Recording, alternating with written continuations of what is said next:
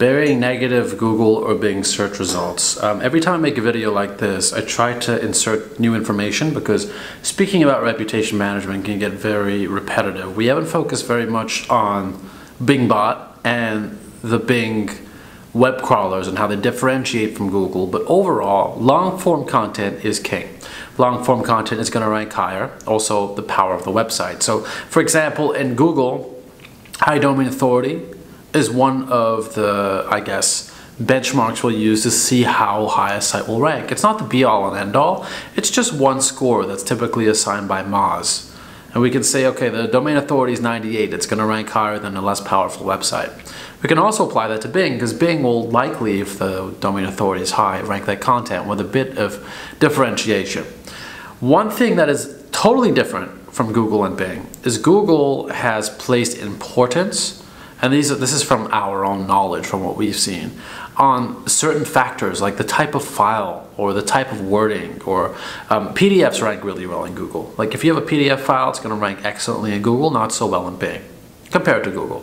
So these are some factors, but overall, if you are publishing frequently enough, you're linking content together, you're making it easy for the web to find you, and you're being prolific, you're going to be able to suppress content on Google and Bing. So my first recommendation for suppressing content on Bing search results is take the exact same measures you would with suppressing content on Google search results. Watch the other videos on this channel.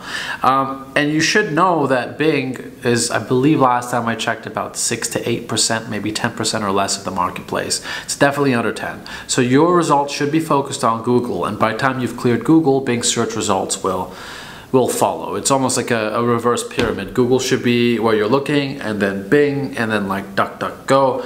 If we're really going to be very specific on suppressing results on every single search engine that people use. Overall, focus on these things. Writing long-form positive content about your brand in third person and publishing it, hiring publishers to publish it.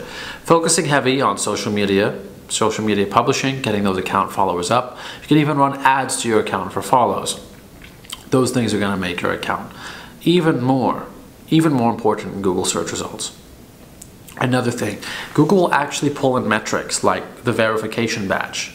With Twitter Blue recently released, buying Twitter Blue or a Twitter account and keeping it updated and getting that verified badge will help you rank on Google, because since Twitter Blue, Google has not updated that factor.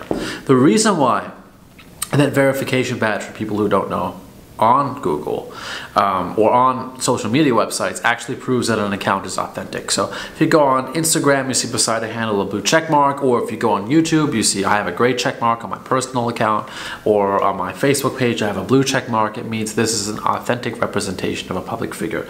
Google wanted to pull those in so that they don't pull in the wrong, let's say, Elon Musk. They don't pull in the wrong Bill Gates. They want to pull in the right guy. That's why the verification badge is actually influenced and is actually registered by the Google search engine. It can crawl for that factor. So again, try to get verified on your social accounts, keep them updated, keep them active. Focus primarily on Google like a reverse pyramid, and continue to publish. If you need a step-by-step breakdown, we're authoring those posts on the blog.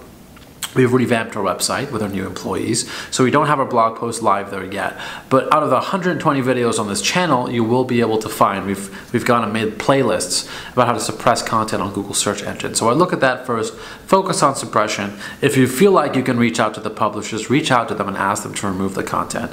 And that should be the best step forward. If you need help with your online reputation, simply click the link down below, the Calendly, and I'll meet with you for 30 minutes absolutely free. I'd be happy to help. My name is Nadernejad, and thank you for watching.